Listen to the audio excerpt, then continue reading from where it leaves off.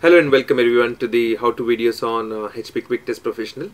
Today I want to show you how I created a keyword-driven automation framework to test a web-based application. The application is a social networking site that helps you create your own social network. So we're testing some basic functionality and we've already built the automation framework. So today I just wanted to show you how we created this. If you have any questions or you need more information, you can call me at 314-827-5272 or email me at qtp.elearn@gmail.com. So as a starting point, what I did, I created this simple Excel file, writing down what is it that we wish to achieve.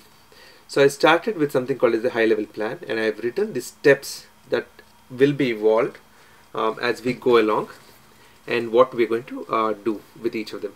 So my first step, and I named it as step 0, is I'm going to create my test cases and test steps. Next, we've prepared the data for test execution, primarily my login, password, web address, and so on. After which we've created the object repository. Then we started doing the scripting on VBScript using the expert view to execute these test cases. We parameterized the test.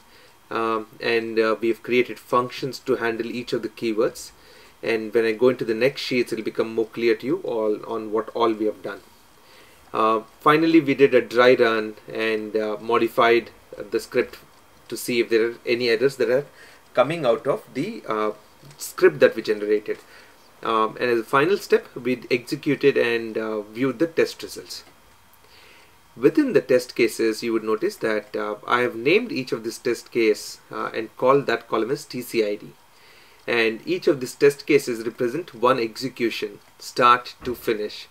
And I can here say what the test case will do in a high level, what is the result for it, and should this be executed or not. So a non-automation person from your organization, it could be someone in the business, someone from the development or manual testers, all they have to do is say yes or no to what test cases to be executed, and QTP will automatically read information from this sheet and execute those test cases.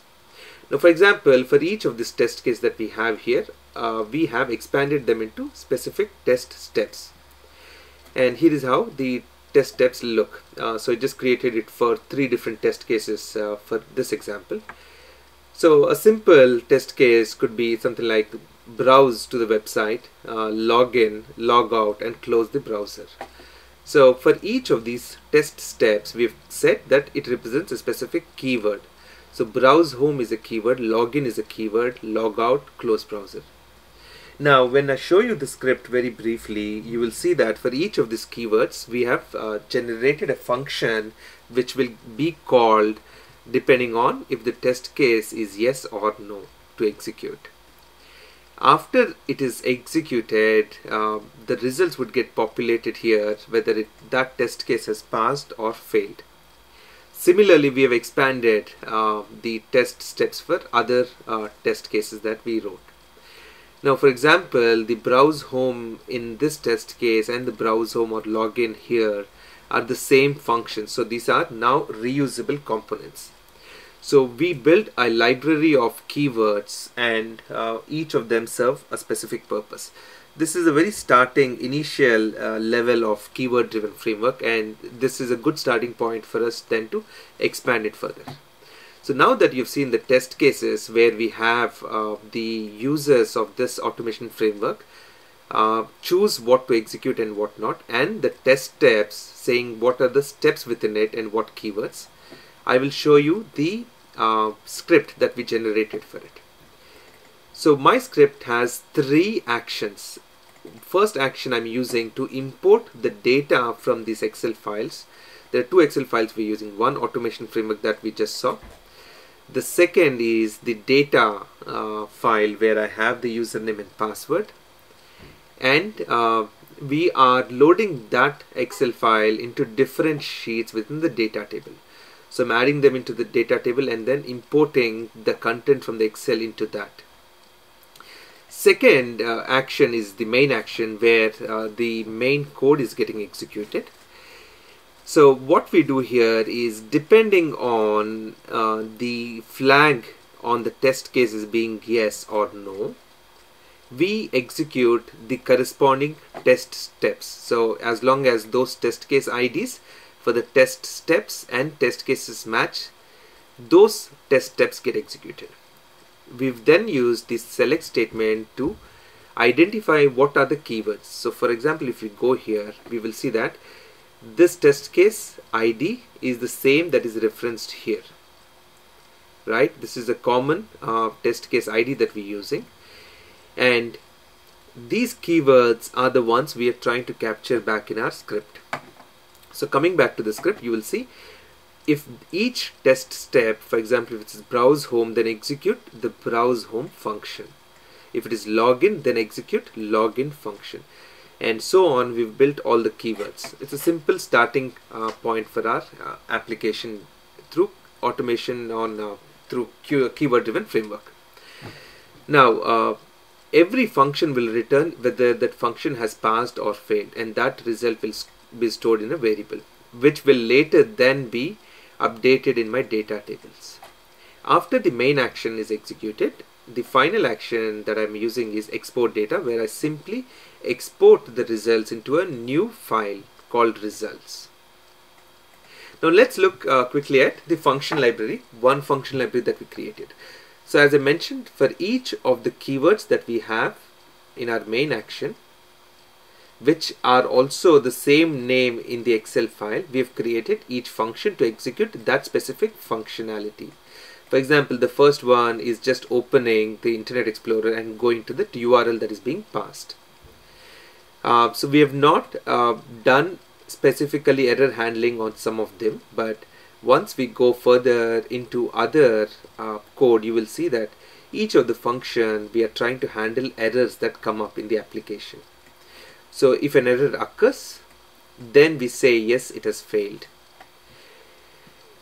So this is how the function library has been slowly built. Now let's try and do a quick run. So before we run, we go to the automation framework sheet, and this sheet drives, this is called as the driver for our testing application. All right, so I'm going to say, let's say execute yes, and let's just execute yes for the first and the last one. And after I've done this, I'm going to save this file and close. Now going back to QTP, on my test, I am going to click on run and let it execute the test. So after the test has completed execution, you would see that the results will automatically get populated into our results folder. So currently QTP is automatically executing all the test cases that we said yes. So it has finished one test case, it has closed the browser, now it has opened the browser again, and it is going into the next level of test case. So now our QTP has completed and the result and the status is ready. So I could go and look at the results either in my test results, or for someone who wants a more convenient summary of what happened in this test, they could as well go to see what has happened in the Excel file that we generated. So there is a result file that got created after the end of that execution. So primarily we have executed the first test case and the second test case, and we see that those two have got pass on each result. You could also go to the test steps and see how each of those steps got executed. So browse home, login, logout, so everything has worked correctly. So here is a quick snapshot of automation framework. It took almost about 3-4 hours for us to develop the entire logic and the code behind it. But once we have this framework ready, then to add new functionality to this flow would be done very easily, and hence automation framework has been extremely popular, specifically the keyword driven framework. You can feel free to call me on 314-827-5272 or email me at qtp.elearn@gmail.com. Thank you for your time. Appreciate it.